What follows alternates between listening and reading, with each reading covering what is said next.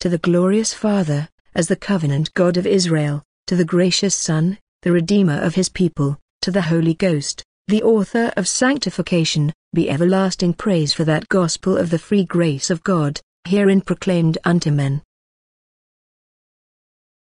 The monster dragged to light. A sermon. Number 1095. Delivered on Lord's Day morning, February 9, 1873. By Reverend Charles Haddon Spurgeon. At the Metropolitan Tabernacle, Newington.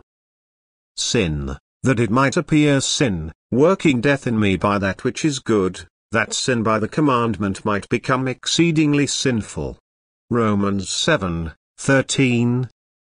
Philosophers have measured mountains, fathomed the depths of seas, of states, and kings, walked with a staff to heaven and traced fountains. But there are two vast, spacious things, the which to measure it does more behoove. Yet few there are that sound them, sin and love. So sang George Herbert, that sweet and saintly poet, and of one of those two vast spacious things we are about to speak on this morning, namely, sin. May the Holy Spirit direct us in thought and speech while into the very center of our subject we plunge at once, keeping to the words of our text. 1. Our first point to consider this morning shall be that to many men sin does not appear sin. Yes, and in all men in their natural blindness there is an ignorance of what sin is. It needs the power of the divine omnipotence, the voice of that same majesty, which said, "Let there be light," and there was light to illuminate the human mind, or else it will remain in darkness as to much of its own actual sin and the deep and deadly evil which belongs to it. Man, with wretched perverseness of misconception, abides content in a wrong idea of it. His deeds are evil and he will not come to the light lest he should know more concerning that evil than he wishes to know. Moreover, such is the power of self-esteem that though sin abounds in a sinner he will not readily be brought to feel or confess its existence. There are men in this world, steeped up to the throat in iniquity, who never dream that they have committed anything worse than little faults. There are those whose souls are saturated with it till they are like the wool that has been lying in the scarlet dye, and yet they conceive themselves as white as snow. This is due in part to that dullness of conscience which is the result of the fall. Though I have heard 10,000 times that conscience is the deputy of God in the soul of man, I have never been able to subscribe to that dogma. It is no such thing. In many persons conscience is perverted. In others only a fragment of it remains, and in all it is fallible and subject to aberrations. Conscience is in all men a thing of degrees dependent upon education, example and previous character. It is an eye of the soul, but it is frequently partly blind and weak and always needs light from above, or else it does but mock the soul. Conscience is a faculty of the mind, which, like every other, has suffered serious damage through our natural depravity, and it is by no means perfect. It is only the understanding acting upon moral subjects, and upon such matters it often puts bitter for sweet and sweet for bitter, darkness for light and light for darkness. Therefore it is that men's sins do not appear to them to be sin. In all probability there is not one, even among renewed men, who fully knows the evil of sin, nor will there be until in heaven we shall be perfect. And then, when we shall see the perfection of divine holiness, we shall understand how black a thing was sin. Men who have lived underground all their lives do not know how dark the mine is, nor can they know it until they stand in the blaze of a summer's noon. In a great measure, our inability to see sin arises from the exceedingly deceitfulness both of sin and of the human heart. Sin assumes the brightest forms even as Satan attires himself as an angel of light. Such a thing as iniquity walking abroad in its own nakedness is seldom seen, like Jezebel it attires its head and paints its face. And, indeed, the heart loves to have it so and is eager to be deceived. We will, if we can, extenuate our faults. We are all very quick-sighted to perceive something, which, if it does not quite excuse our fault, at all events prevents its being placed in the first class of atrocities.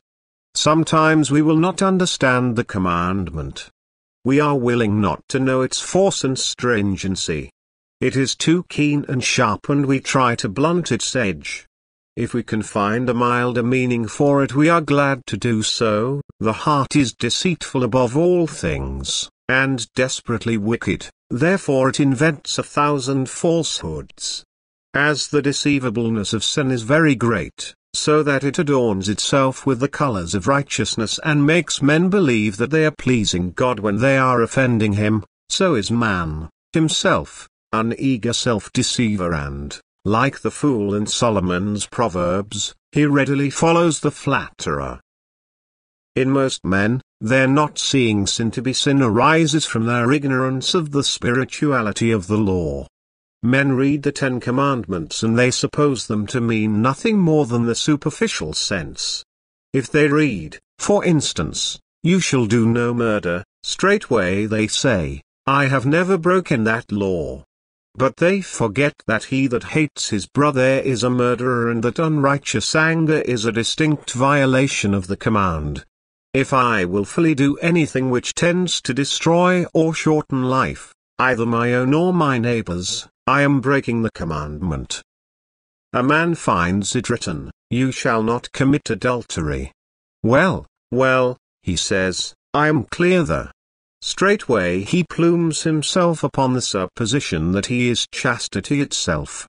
But if he is given to understand that the command touches the heart and that a licentious look is adultery, and that even a desire to do that which is evil condemns the soul, then straightway he sees things in a very different light and sees that to be sin which had never troubled him before. Commonly, yes, universally, until the Spirit of God comes into the soul there is a total ignorance as to what the law means. Men say, with a light heart, "Lord, have mercy upon us, and incline our hearts to keep this law." But, if they did but know it, they would say, "Lord, have mercy upon us, and cleanse us of our innumerable infractions of a law which we cannot keep and which must forever condemn us as long as we abide under its power." Thus you see a few of the reasons why sin does not appear in its true light to the unconverted, but cheats impenitent and self-righteous minds. This is one of the most deplorable results of sin. It injures us most by taking from us the capacity to know how much we are injured. It undermines the man's constitution and yet leads him to boast of unfailing health.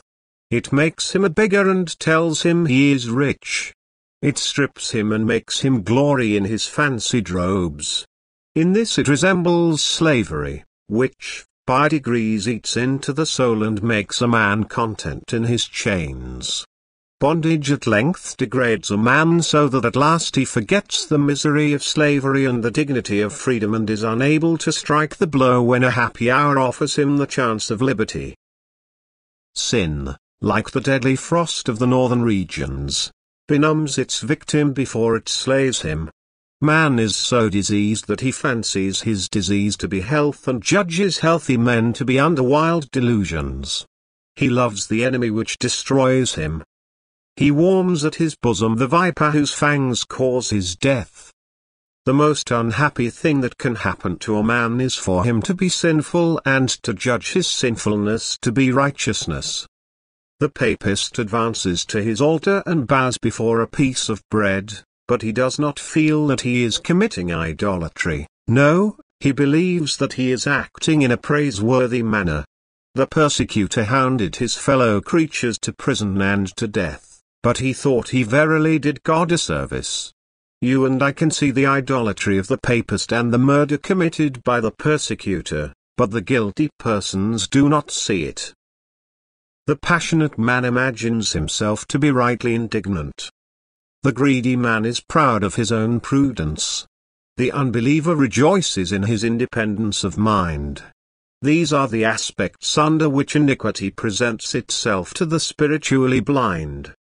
There is the mischief of sin, that it throws out of gear the balances by which the soul discerns between good and evil.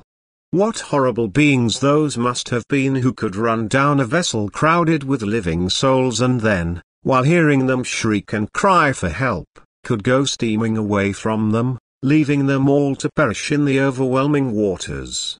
To what a state of inhumanity must they have sunk to be able to do such a thing? The wreck of the vessel is hardly more dreadful than the wreck of the moral sense and common humanity in those who left the hundreds to die when they might have saved them. To be able to stab a man would be horrible. But, to be so bad that after stabbing him you felt no sense of wrongdoing would be far worse. Yet with every act of sin there goes a measure of heart hardening, so that he who is capable of great crimes is usually incapable of knowing them to be such.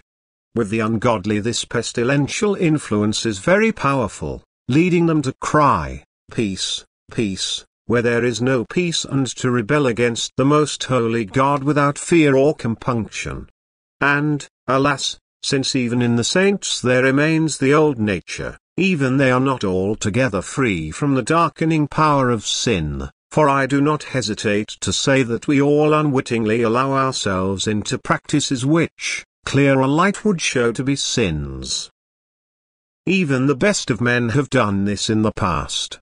For instance, John Newton, in his trading for slaves in his early days, never seemed to have felt that there was any wrong in it. And Whitefield, in accepting slaves for his orphanage in Georgia, never raised or dreamed of raising the question as to whether slavery was in itself sinful.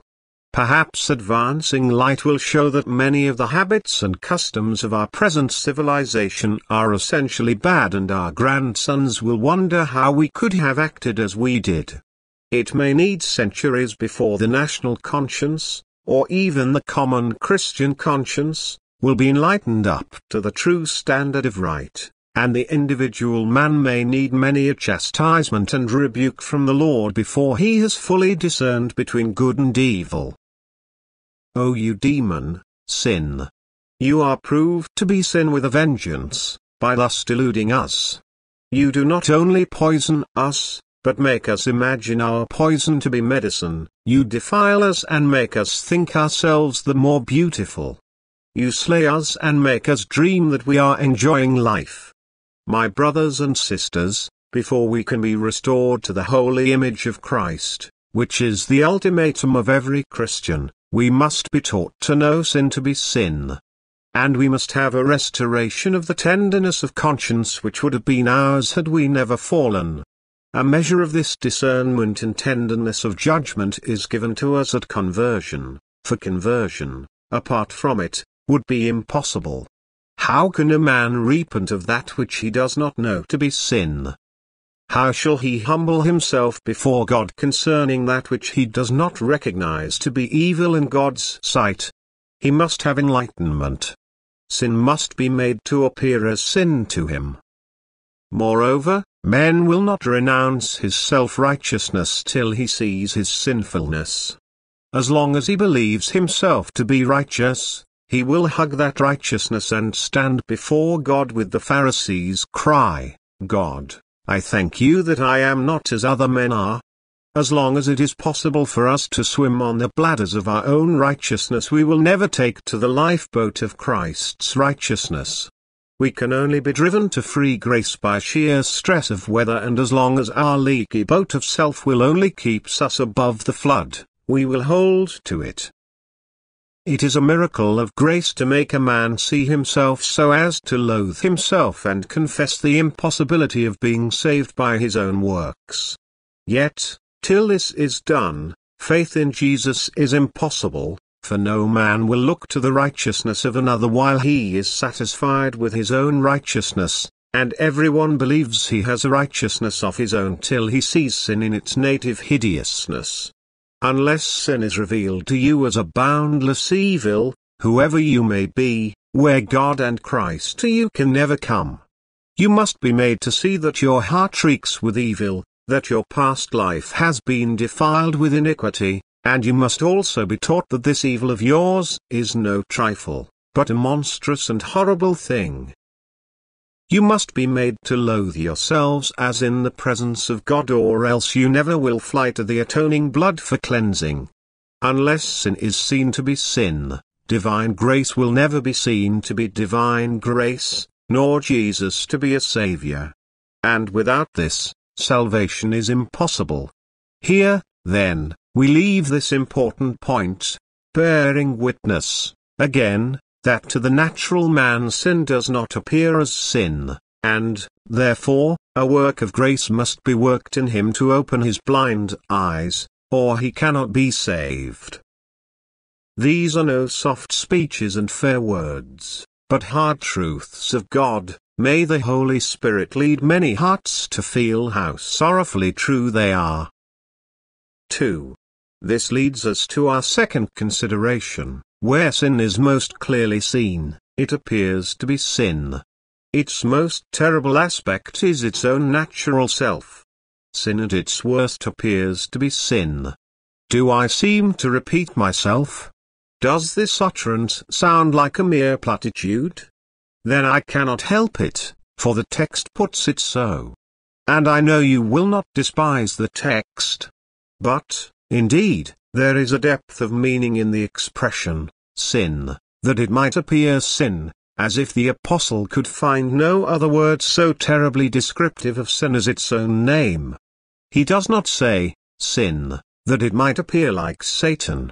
No, for sin is worse than the devil, since it made the devil what he is. Satan as an existence is God's creature, and this, sin never was. Its origin and nature are altogether apart from God. Sin is even worse than hell, for it is the sting of that dreadful punishment. Anselm used to say that if hell were on one side and sin on the other, he would rather leap into hell than willingly sin against God. Paul does not say, sin, that it might appear madness. Truly it is moral insanity, but it is worse than that by far. It is so bad that there is no name for it but itself. One of our poets, who wished to show how evil sin looks in the presence of redeeming love, could only say, when the wounds of Christ exploring, sin does like itself appear. If you need an illustration of what is meant, we might find one in Judas. If you wanted to describe him, you might say he was a traitor, a thief and a betrayer of innocent blood. But you would finish up by saying, he was a Judas, that gives you all in one. None could match him in villainy. If you wished a man to feel the horror of murder, you would not wish murder to appear to him as manslaughter, or as destruction of life, or as mere cruelty, but you would want it to appear as murder. You could use no stronger expression.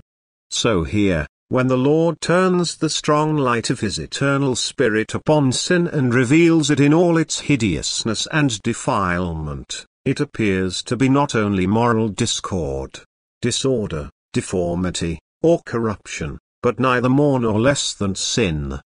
Sin, says Thomas Brooks, is the only thing that God abhors. It brought Christ to the cross. It damns souls. It shuts heaven, and it laid the foundations of hell. There are persons who see sin as a misfortune, but this is far short of the true view and, indeed, very wide of it. How commonly do we hear one sort of sinner called an unfortunate? This indicates a very lax morality. Truly it is a calamity to be a sinner, but it is much more than a calamity. And he who only sees sin as his misfortune has not seen it so as to be saved from it. Others have come to see sin as folly, and so far they see aright, for it is essentially folly, and every sinner is a fool. A fool is God's own name for a sinner, commonly used throughout the book of Psalms. But for all that, sin is more than folly. It is not mere lack of wit or mistaken judgment. It is the knowing and willful choice of evil, and it has in it a certain maliciousness against God which is far worse than mere stupidity. To see sin as folly is a good thing, but it is not a gracious thing, nor a saving thing. Some, too, have seen certain sins to be crimes and yet have not viewed them as sins. Our use of the word, crime, is significant. When an action hurts our fellow men, we call it a crime. When it only offends God, we style it a sin. If I were to call you criminals, you would be disgusted with me. But if I call you sinners, you will not be at all angry, because to offend man is a thing you would not like to do, but to offend God is to many persons a small matter, scarcely worth a moment's thought. Human nature has become so perverted that if men know that they have broken human laws they are ashamed, but the breach of a command which only affects the Lord himself causes them very little concern. If we were to steal, or lie, or knock another down, we would be ashamed of ourselves, and so we ought to be. But, for all that, such shame would be no work of divine grace. Sin must appear to be sin against God. That is the point. We must say with David, "Against you, you only, have I sinned, and done this evil in your sight." With the prodigal we must cry, "Father, I have sinned against heaven and before you, and am no more worthy to be called your son." That is the true view of it. May the Lord bring us to confess our transgressions after that sort. And He'll lend me your ears a minute or two. Think how odious a thing sin is. Beloved, our offenses are committed against a law which is based upon right. It is holy and just and good. It is the best law which could be conceived. To break a bad law we may be more than excusable, but there can be no excuse for transgression when the commandment commends itself to every man's conscience. There is not one command in God's word which is either harsh, arbitrary, or unnecessary.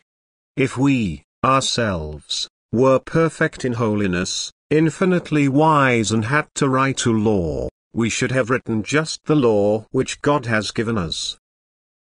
The law is just to our fellow men and beneficial to ourselves. When it forbids anything, it does but set up danger signals where real danger to ourselves exists. The law is a kind of spiritual police to keep us out of harm's way. Those who offend against it injure themselves. Sin is a false, mean, unrighteous thing. It does evil all round and brings good to nobody. It has not one redeeming feature. It is evil, only evil, and that continually. It is a wicked, wanton, purposeless, useless rejection of that which is good and right in favor of that which is disgraceful and injurious. We ought, also, to remember that the divine law is binding upon men because of the right and authority of the lawgiver.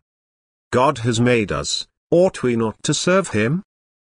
Our existence is prolonged by His kindness, we could not live a moment without Him, should we not obey Him? God is superlatively good. He has never done us any harm. He has always designed our benefit and has treated us with unbounded kindness.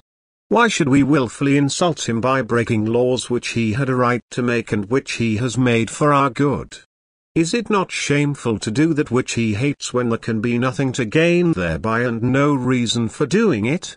How I wish every heart here could hear that plaintive lamentation of the Lord. It is wonderful condescension that He should describe Himself as uttering it. The ox knows his owner and the ass his master's crib, but Israel does not know, my people do not consider. That other word of pleading is equally pathetic where the Lord expostulates and cries, "Oh, do not this abominable thing that I hate." After all His tenderness in which He has acted towards us, as a father to his child, we have turned against Him and harbored His enemy. We have found our pleasure in grieving Him and have called His commands burdens and His service weariness. Shall we not repent of this? Can we continue to act so basely? This day, my God, I hate sin not because it damns me, but because it has done you wrong. To have grieved my God is the worst of grief to me. The heart renewed by grace feels a deep sympathy with God in the ungrateful treatment which he has received from us. It cries out, how could I have offended him? Why did I treat so gracious a God in so disgraceful a manner? He has done me good and no evil, why have I slighted him? Had the Eternal been a tyrant and had his laws been despotic, I could imagine some dignity in a revolt against him. But seeing he is a Father full of gentleness and tenderness, whose loving kindnesses are beyond all count, sin against him is exceedingly sinful. Sin is worse than bestial, for the beasts only return evil for evil. Sin is devilish, for it returns evil for good.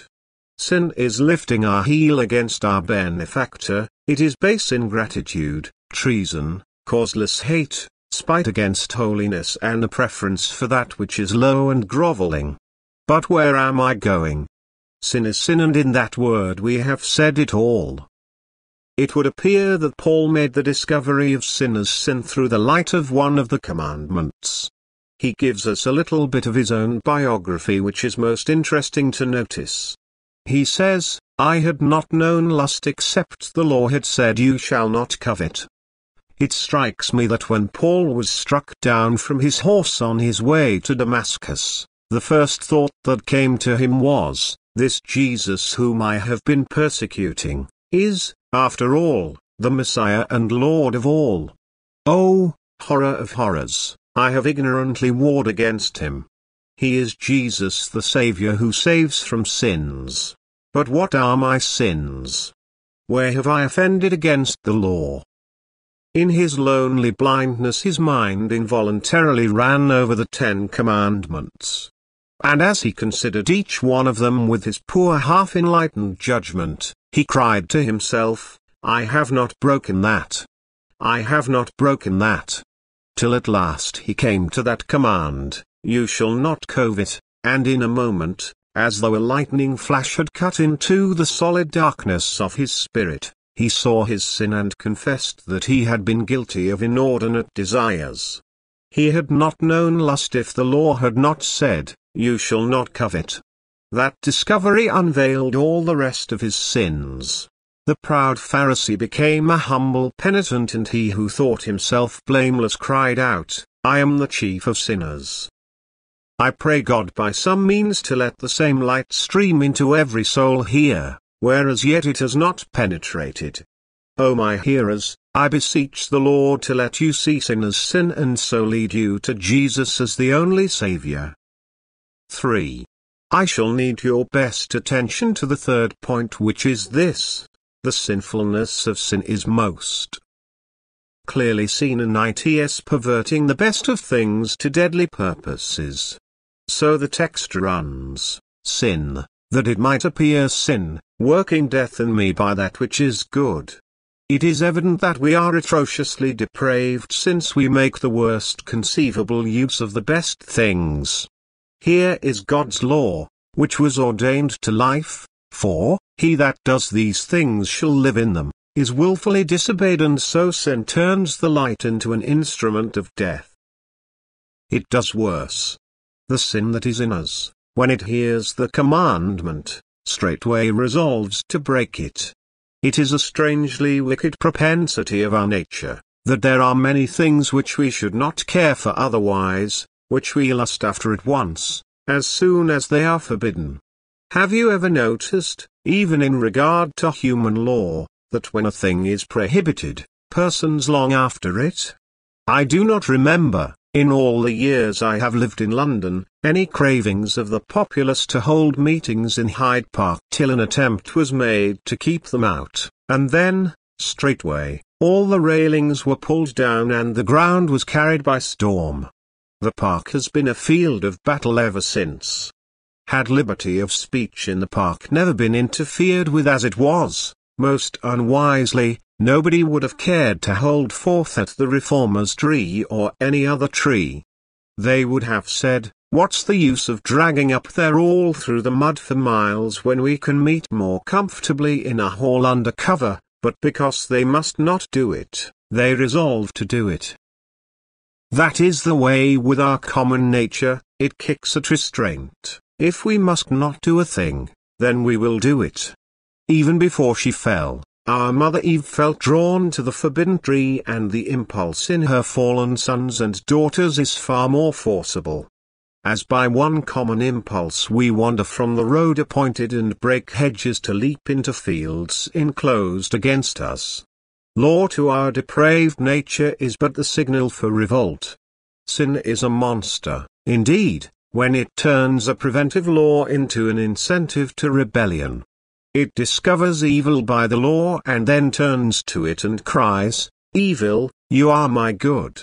This is far from being the only case in which good is turned to evil through our sin. I might mention many others. Very briefly then, how many there are who turn the abounding mercy of God, as proclaimed in the Gospel, into a reason for further sin.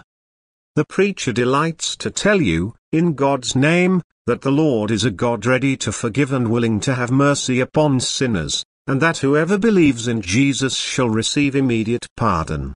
What do men say? Oh, if it is so easy to be forgiven, let us go on in sin.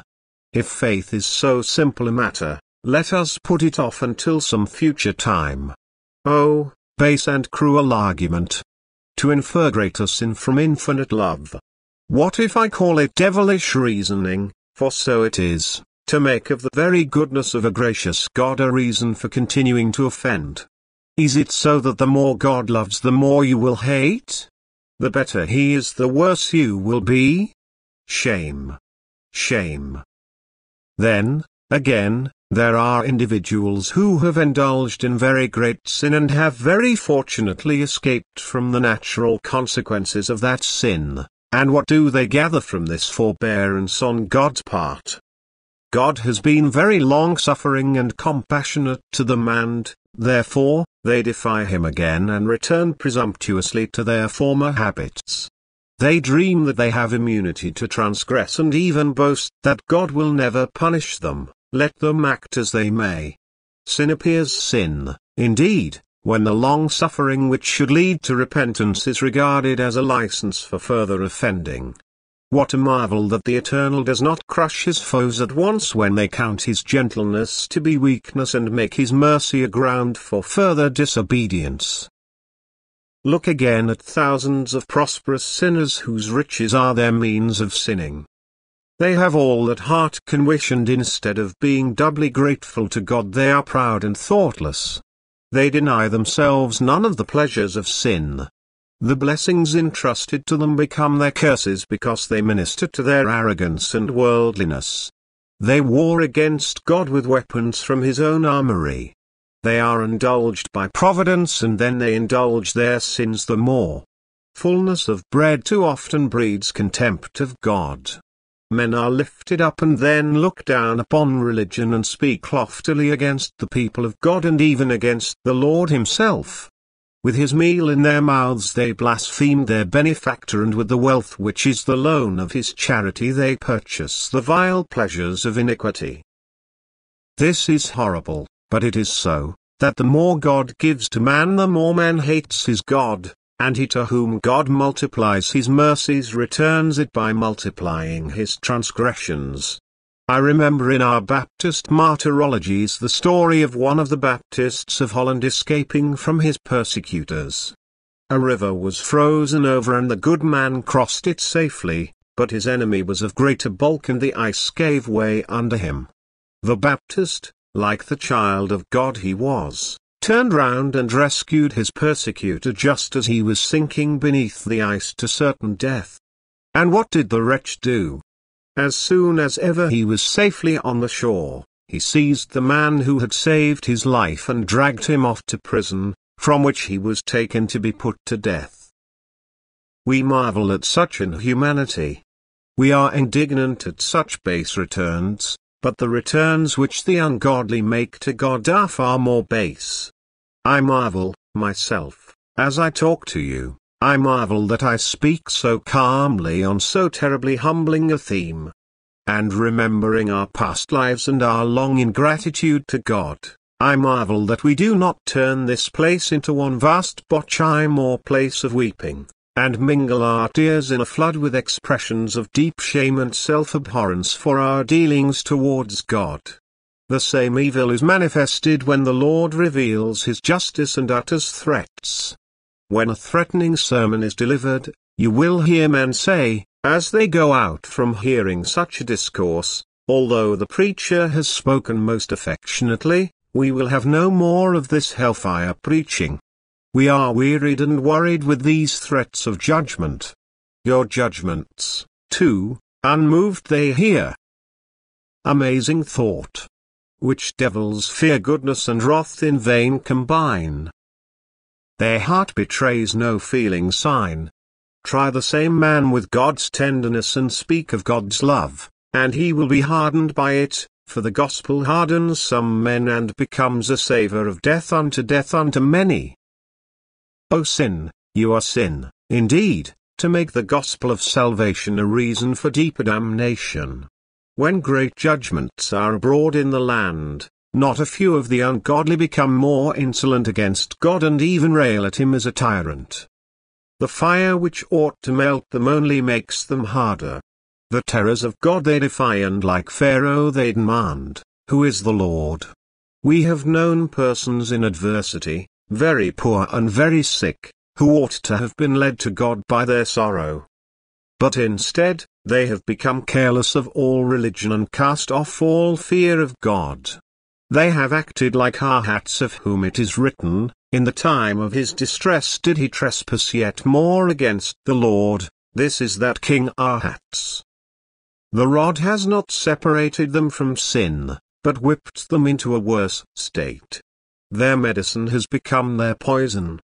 The more the tree has been pruned, the less fruit it has yielded. Ploughing has only made the field more barren. That which has often proved so great a blessing to believers has been utterly lost upon them.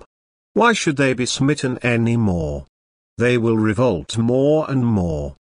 One very singular instance of the heart's perversity is the fact that familiarity with death and the grave often hardens the heart, and none become more callous than grave diggers and those who carry dead men to their graves. Men sin openly when graves are open before them. It is possible to work among the dead and yet to be as wild as the man possessed of a devil in our Lord's day who dwelt among the tombs. The Egyptians were accustomed to hold their riotous festivals in the presence of a corpse, not to sober their mirth, as some have said, but to make them the more wanton, gluttonous and drunk because they should so soon die. Coffins and shrouds should be good sermons, but they seldom are so to those who see them every day. In times when cholera has raged, and in seasons when the pest, in the olden times, carried off its thousands, many men have not been at all softened, but have grown callous in the presence of God's grim messenger. Hervey finds holy meditations among the tombs, but unholy men are as far off from God in a churchyard as in a theatre. Another strange thing I have often noticed, as a proof of sin's power to gather poison from the most healthful flowers, I have observed that some transgress all the more because they have been placed under the happy restraints of godliness. Though trained to piety and virtue, they rush into the arms of vice as though it were their mother. As gnats fly at a candle as soon as ever they catch sight of it, so do these infatuated ones dash into evil. Young people who are placed in the providence of God where no temptations ever assail them, in the midst of holy and quiet homes where the very name of evil scarcely comes, will often fret and worry themselves to get out into what they call life, and thrust their souls into the perils of bad company. The sons and daughters of Adam long to eat of the tree of the knowledge of good and evil. Their very preservation from temptation grows irksome to them. They loathe the fold and long for the wolf. They think themselves hardly done by that they have not been born in the midst of licentiousness and tutored in crime. Strange infatuation, and yet many a parent's heart has been broken by this freak of depravity, this reckless lust for evil. The younger son had the best of fathers, and yet he could never be quiet till he had gained his independence and had brought himself to beggary in a far country by spending his living with harlots. Observe another case. Men who live in times when zealous and holy Christians abound are often the worse for it. What effect has their zeal of Christians upon such? It excites them to malice. All the while the church is asleep, the world says, "Ah, we do not believe your religion, for you do not act as if you believed it yourselves." But the moment the church bestirs herself, the world cries, "They are a set of fanatics. Who can put up with their ravings?" We could have believed their religion had it been brought to us with respectful sobriety, but accompanied by enthusiasm it is detestable. Nothing will please sinners but their sins. And if their sins could be made into virtues, they would fly to their virtues at once, so as to remain in opposition. Contrary to God man will go, his very nature is enmity against his Creator. The quaint poet with whose verse we commenced our sermon, has truly said, "If God had laid all common, certainly man would have been the encloser. But since now God has impaled us, on the contrary, man breaks the fence, and every ground will plough. Oh, what were man, might he himself misplace? Sure to be cross he would shift feet and face." Sin is thus seen to be exceedingly sinful. That plant must possess great vitality which increases by being uprooted and cut down. That which lives by being killed is strangely full of force. That must be a very hard substance which is hardened by lying in the blast furnace, in the central heat of the fire where iron melts and runs like wax. That must be a very terrible power which gathers strength from that which should restrain it and rushes on the more violently in proportion as it has reined in. Sin kills men by that which was ordained to life. It makes heaven's gifts the stepping stones to hell.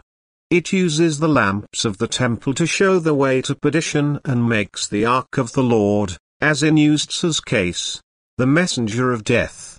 Sin is that strange fire which burns the more fiercely for being dampened, finding fuel in the water which was intended to quench it. The Lord brings good out of evil, but sin brings evil out of good. It is a deadly evil, you judge how deadly. Oh, that men knew its nature and abhorred it with all their hearts. May the Eternal Spirit teach men to know aright this worst of ills, that they may flee from it to him who alone can deliver. Now, what is all this about, and what is the drift of this discourse? Well, the drift of it is this. There is in us by nature a propensity to sin which we cannot conquer, and yet conquered it must be, or we can never enter heaven. Your resolutions to overcome sin are as feeble as though you should try to bind Leviathan with a thread and lead him with a string. As well as help to bind the tempest and rein in the storm as to govern yourself by your own reservations as to sin. Nor is sin to be overcome by philosophy. It laughs at such a spider's web. Nor can it be prevented. Nor will the soul be cleansed from it by any outward observances. Genuflections, penances, fasting, washing are all in vain. What, then, must be done? We must be newly created. We are too far gone for mending. We must be made afresh. And for cleansing there is no water beneath the skies, nor any above them that can remove our stain. But there is a fountain filled with the blood of God's own Son. He that is washed there shall be made white. And there is an all-creating Holy Spirit who can fashion us anew in Christ Jesus into holiness. I would to God you all despaired of being saved except by a miracle of grace. I would to God you utterly despaired of being saved except by the supernatural power of the Holy Spirit. I would to God you were driven to look away from self, each one of you, to him who on the bloody tree bore the wrath of God, for there is life in a look at him, and whoever looks at him shall be saved, saved from the power of sin as well as its guilt. That which the bronze serpent took away was the burning poison in the veins of the men who had been bitten by the serpents. They were diseased with a deadly disease, and they looked, and they were healed. It was not filth that was taken from them, it was disease that was healed by their simple look.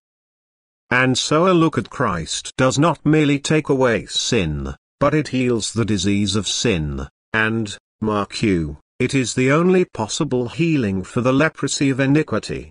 Faith in Jesus brings the Holy Spirit with his sacred weapons of invincible warfare into the field of the human heart, and he overthrows the impregnable strongholds of sin, makes lust a captive, and slays the enmity of the heart. Sin, being made to appear sin, grace is made to appear grace. God's Holy Spirit gets the victory and we are saved. God grant that this may be the experience of us all. Amen and Amen. Portion of Scripture read before sermon, Romans 7. Read before sermon, Romans 7. Read before sermon, Romans 7.